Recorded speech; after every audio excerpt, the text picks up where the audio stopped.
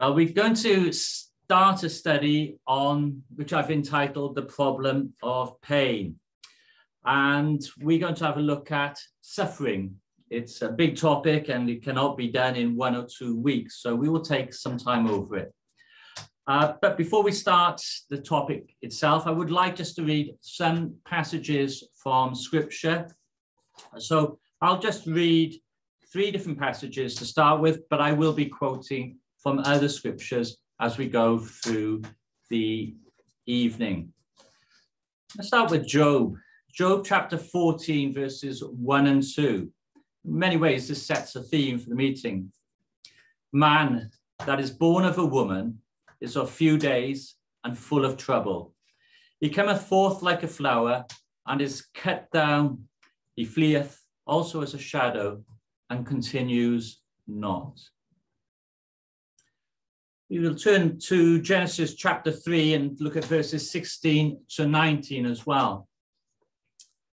Unto the woman he said, I will greatly multiply thy sorrow and thy conception. In sorrow thou shalt bring forth children, and thy desire shall be in thy husband, and he shall rule over thee. And unto Adam he said, because thou hast hearkened unto the voice of thy wife, and hast eaten of the tree of which I commanded thee, saying, thou shalt not eat of it. Cursed is the ground for thy sake. In sorrow thou shalt eat of it all the days of thy life.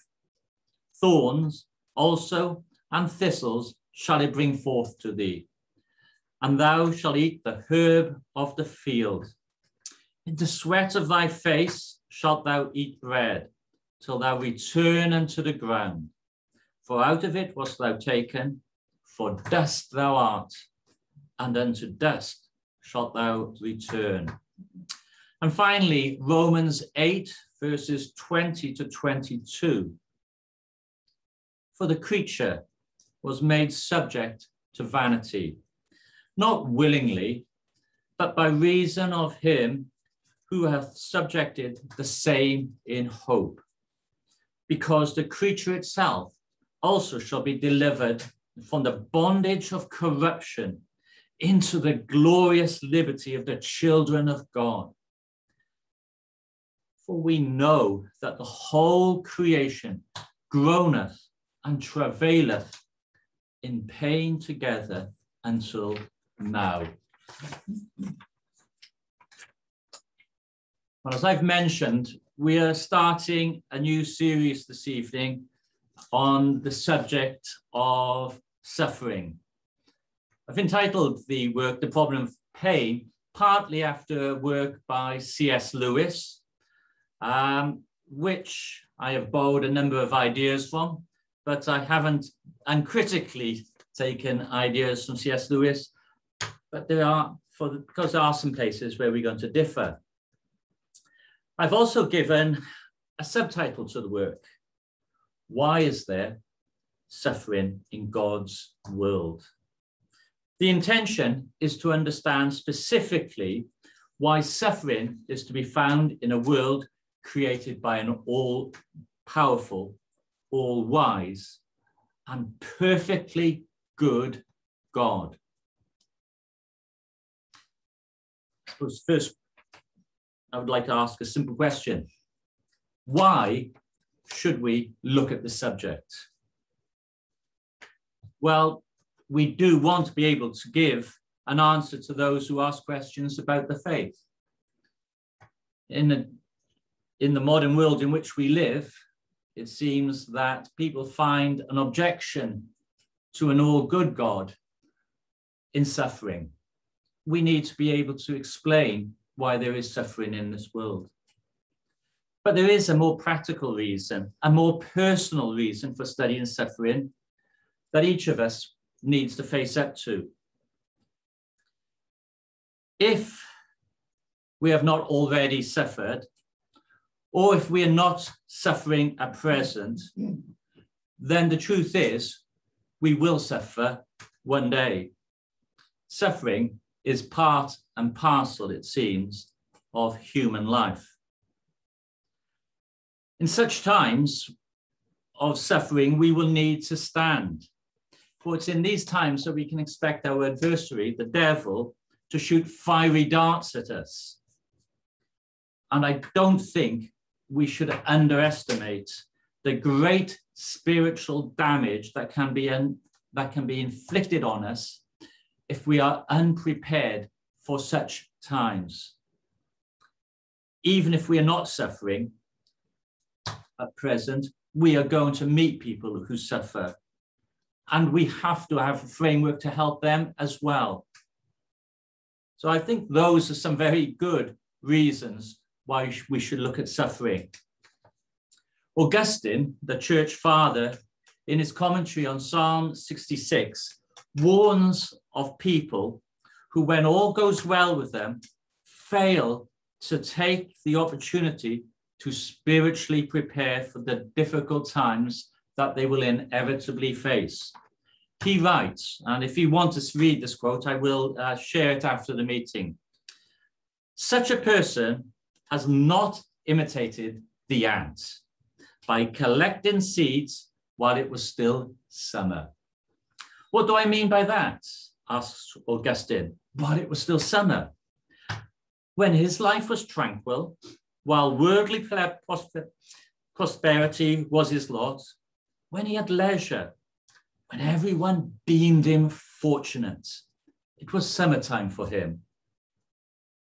If he had listened then to the word of God, collecting grains and storing them within, he would have been following the example of the ant. Troubles might then have overtaken him to put him to the test, as though the frozen apathy of winter, or a storm of fear, or a cold snap of sadness had overtaken him. It could have been some loss of fortune, or a threat to his health, or the death of a dear one, some disgrace or humiliation. Then it would have been winter for him. But the ant falls back on what it collected in the summer.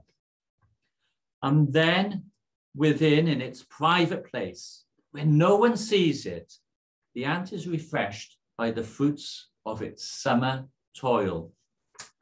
While it was collecting these items during the summer, it was obvious to the onlookers, but when it feeds on them in the winter, no one sees. Let us apply Augustine's illustration to ourselves. If all is going well, make every effort to benefit from God's word, so that we may have something to fall back onto when the cold wind of suffering blows upon our life. May we meditate carefully on this theme, that we might have something to feed upon in our inevitable wintertime. Now, the theme we are looking at will take several weeks to cover. Do not think that all that can be said in one evening. It will not. Please patiently take all the talks together to get a good overview of the subject. The Christian faith cannot be taught in one Bible study, one lecture, one discussion, or one sermon. A certain patience is necessary, and this evening will simply be a brief introduction to the subject. Now, we are often assured by atheists that suffering is not something that we would expect if God exists. Therefore, you might think that where greater suffering is to be found in the world, it is there that you will find fewer believers in God. And conversely, you might think, if that was true, where there is less suffering, at that place there will be more believers in God. But that appears to be the reverse of the truth. It is an undisputable fact that though life was for most people in human history very much harder than it is for us modern Western people, they were far more likely to believe in a good God than we are. Religious belief only declined as modern medicine, technology, together with social and political stability, have made life easier and greatly mitigated suffering. We might want to reflect on why that is as we go through these studies. C.S. Lewis, in his book, The Problem of Pain, explains that when he was an atheist, and C.S. Lewis was an atheist at one stage, he considered suffering and pain to be a reason to reject God. After commenting in his book on the cycle of pain and suffering seen throughout the world, he concludes his thoughts from those atheistic days. All stories will come to nothing. All life will turn out in the end to have been transitory and senseless contortion upon the idiotic face of infinite matter. If you ask me to believe that this is the work of a benevolent and omnipotent spirit, I believe all the evidence points in the opposite direction. Either, so we thought, there is no spirit behind the universe, or a spirit indifferent to good and evil, or else an evil spirit. Obviously, C.S. Lewis came to completely change his mind. But here is a peculiar thing. Those who do not suffer and contemplate suffering from afar cannot see a good God. But it seems that those who experience or are likely to experience suffering are far more likely to turn to God. Now, there is a retort that you might hear. The atheist is likely to respond that people who suffer are more likely to believe in God because they hope he will rescue them from, or at least reward them for their suffering. But how does that sit with the atheist's other claim that if God exists, we should not expect him to be willing, and that we should expect him to be willing and able to eliminate sin, suffering? When human leaders show indifference or incompetence, does that tend to make people more inclined to trust or believe in them? Quite the opposite. So if people of earlier generations assumed, like the atheist does, that a good God would eliminate all suffering, wouldn't the persistence of suffering have caused them to doubt God rather than to believe in him more fervently? The fact is that earlier generations did not suppose that a good and omnipotent, all-powerful God would eliminate all suffering. Indeed, the very idea is contrary to Christian doctrine, which teaches that much suffering is precisely what we should expect in human life. The pervasiveness of sufferings, if anything, actually confirms rather than falsifies Christianity. And bafflement at suffering is more a consequence of modern unbelief than a cause of it. What we're going to do then is to rightly reflect on pain and suffering. Perhaps even before we do that and try to pull these thoughts together, we should ask a very simple question. What is pain? What is suffering? So it's a very simple question, and perhaps you might think it's a very obvious answer to it. Well, perhaps in part there is. Suffering is not always seen on the surface, though, is it? There are obvious evils that can befall us in life, and can I just list a few of those evils that may befall us? Bodily disease of ourselves or those close to us. Think of cancer. Think of heart failure, stroke, the coronavirus. Injury as well might occur to us. Injury caused by accidents or even the deliberate intent of another person. Financial loss is suffering. Death of friends and relatives is a cause of suffering.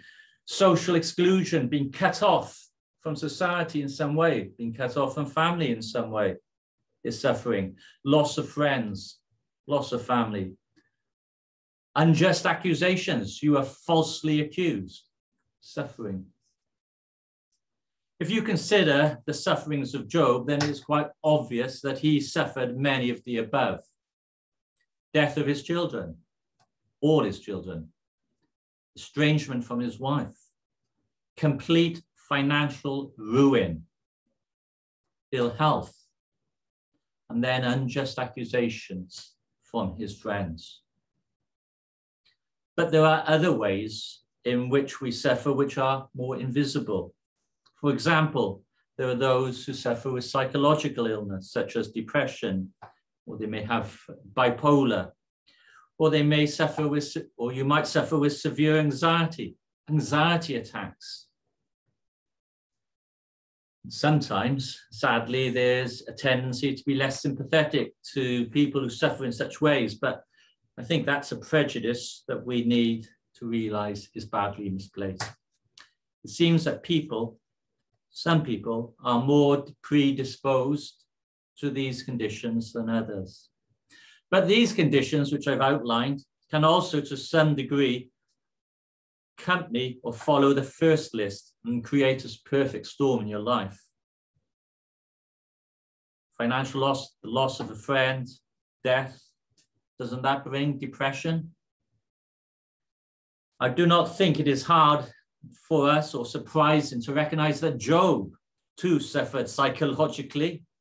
In fact, perhaps that's the most bitter way in which he suffered. Think of one of his laments, but you can turn to the book of Job and find many more. In Job 3, he describes how he feels. Job 3, verse 16. Why died I not from the womb? Why did I not give up the ghost when I came out of the belly? His condition was such that he wished that he had never lived, that he had been stillborn, born dead into the world. That was his agony. If we were not reasoning, feeling beings, then suffering would be mitigated. But it is because we reason, because we feel, that pain and suffering can be so fearful to us. Suffering, we say, is part of the human condition. To quote those words which we read from Job earlier, Job 14, verses 1 and 2, man that is born of woman is of few days and full of trouble. He comes forth like a flower and is cut down. He flees also as a shadow and continues not. Suffering is part and parcel, it seems, of human life. And as much as we try to miss it and avoid it and escape it, inevitably at some point, it will catch up with us. Let's move on and try to start answering the child's question, but it's the question that we all have. Why suffering? Why is there so much suffering and pain in the world? Why do I suffer? Why do others suffer? This evening, I can only give a very short answer. It's going to be incomplete. So we need to listen over the next few weeks to get a full picture. But the short answer is quite simply the fall of man into sin. If you know the Shorter Catechism, then those very words are part of an answer. The fall of man into a state of sin and misery. The two things, sin and misery, go together and cannot be separated. And in a sense, that is the answer to suffering in the world. That's the short answer. Adam and Eve, in their state of innocence, did not suffer pain as we suffer pain. They did not have suffering.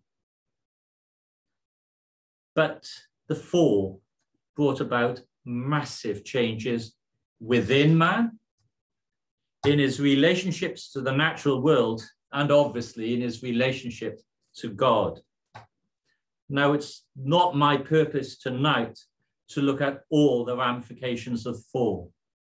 That's not what I intend to do. I only want to look at those that are pertinent to our topic.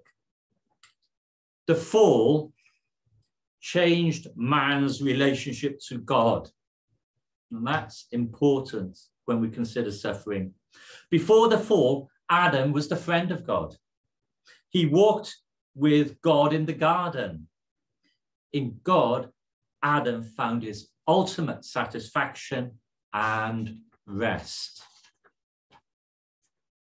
After the fall, Adam is a lawbreaker who hides from God.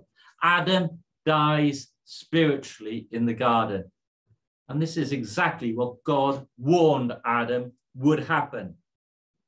Essentially, that means Adam now finds himself opposed to God. Spiritually, he dies and is no longer able or willing to please God.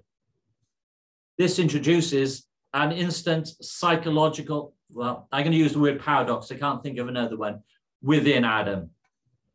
He was created to find satisfaction in God.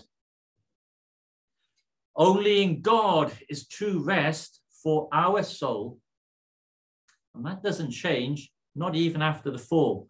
And to quote Augustine, our heart is restless until it finds rest in thee.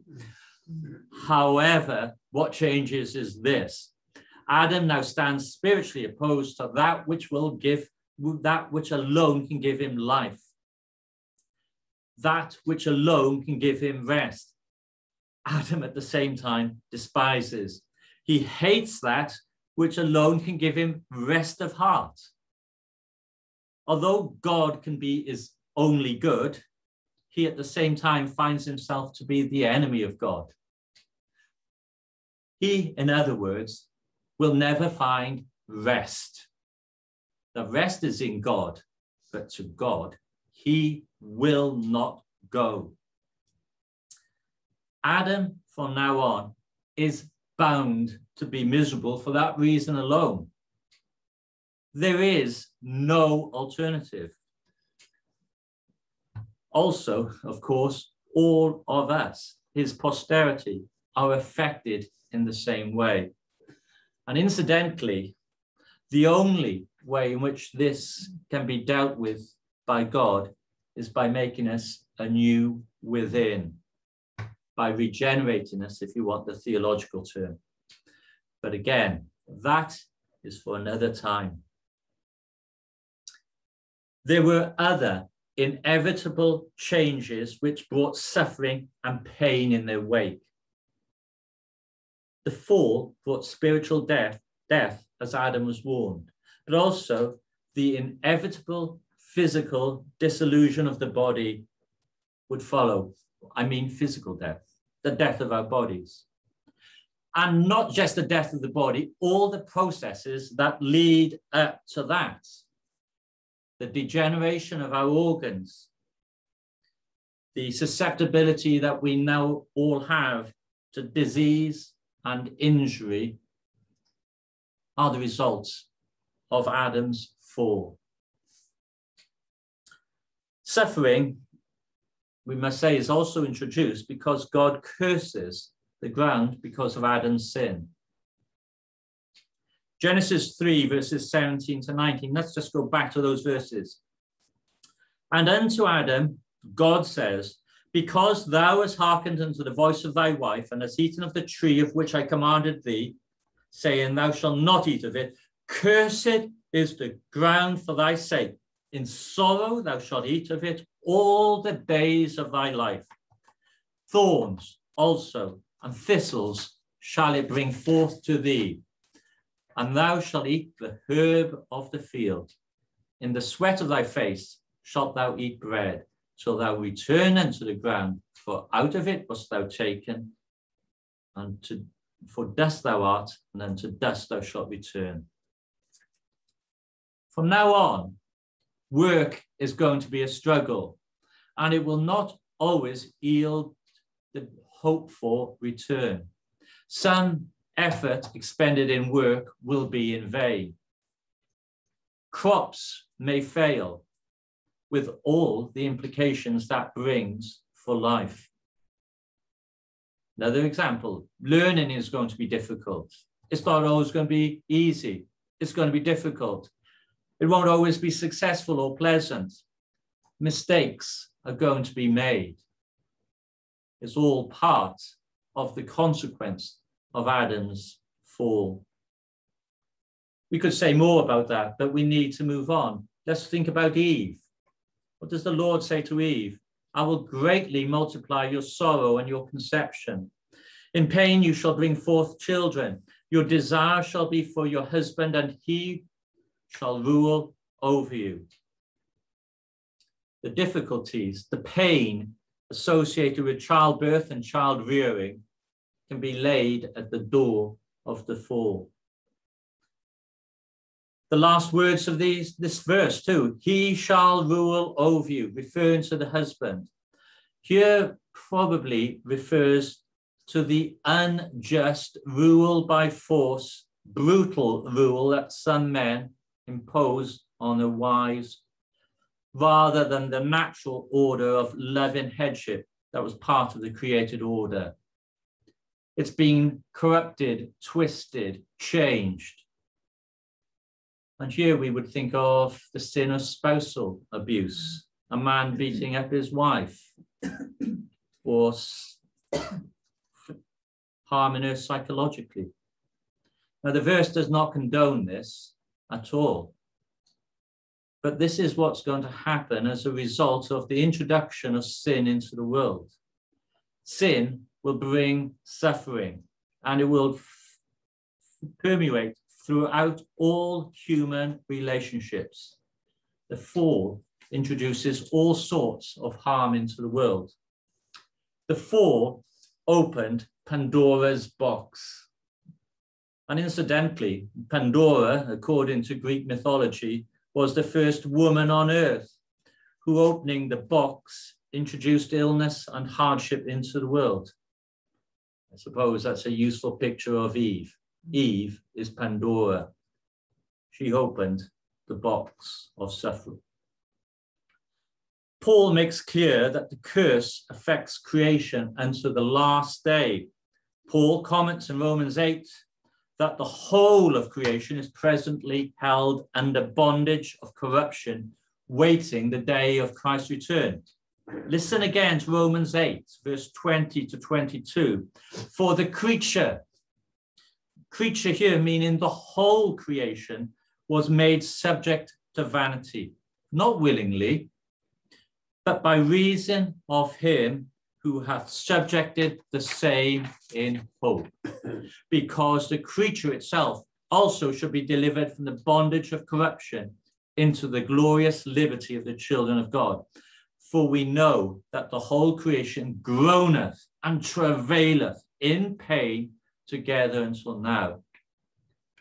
Now, of course, Paul also in those verses declares the time will come when the subjecting to vanity, futility if you prefer, will be brought to an end. But for now, let us remember that Adam's fall has had consequences for the whole world in which we live. Look at the words which Paul used to describe the current state of creation. Vanity, futility. Corruption, groaning and travailing in pain. The fall introduced all of this into creation. Perhaps back to the psychological impacts of the fall. They may run deeper than I suggested. I'm not sure that we fully understand them or are able to express them. C.S. Lewis suggests that the relationship between our spirit and our body were disrupted after the fall, and I'm sure that's true. So that now bodily desires have much more power. Desires, if you like, of our animal nature, for want of a better expression, force themselves into our mind and will, which are now ready to indulge them. Have you not ever found that your body has moved you in some sinful way, and suddenly a a weak will, succumbs to it, well, all due to the fall. Adam, with his sin, opened up a polluted fountain. And from fallen nature, including my own sin, has continued to flow. We need to face the consequences of our own sinful behavior, which are also snowballs and has ramifications no less than Adam's sin. Let's think about our own sin, or sin more generally. Am I a liar? I hope that's not true of anybody. But if I'm a liar, others will rightfully distrust me. On the other hand, others may follow my example and lie. Now, children are very good at imitating, mimicking, and they will mimic their parents, and they will mimic their sins. How careful parents need to be when they give an example to their children. But lying brings suffering. Obvious examples. Should I abuse drugs? How foolish. But I may become an addict if I so do. That's suffering. And it may also mean I lose my job, and I lose my friends, and I lose my family. I lose my home. Am I so foolish as to commit adultery? Then no, it will cause the breakup of marriage. It'll break up my marriage. It'll break up the marriage of the person with whom I commit the sin. And in so doing, how many others do I harm? How many children are made unhappy by such sins? And yet, that would be common in our day and age. And of course, we can actually keep on multiplying examples where sin introduces suffering. And the fall is the fountain from where all of this misery has come and will continue to flow until all things are made new. Now, the complex interconnectedness of human relationships is such that as we continue to commit these and many other sins, that misery sin engenders can only pervade and spread throughout society, affecting all. Sin does affect us all. Sin and misery are so intertwined that we are all in a web. The human race becomes most miserable. You can say that temptations of sin can look so pleasant and most advantageous to us, and surely did to Eve on that fateful day. But how bitter are the fruits and how far they reach. How long and how far can the bitter ramifications of sin be felt?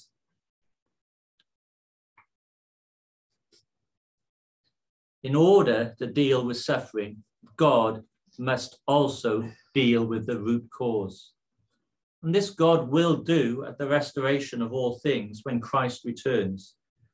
Now, God is working in this order, this current world, bringing good out of evil, good out of suffering. Nowhere is this more clearly seen than in the death of our Lord Jesus Christ. For the sufferings of the death of Jesus Christ are followed by the resurrection on the third day.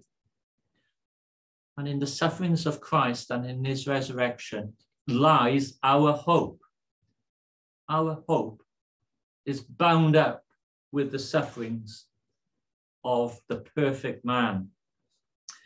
That is something which we're going to think about and expand at another time. But this evening, we have tried to understand why things are the way they are, why suffering is part of the human condition. Christianity accounts for the way things are, but so much more needs to be said. I do not wish to imply that if a person suffers, it must be because they sinned the week before, or sinned terribly in their life.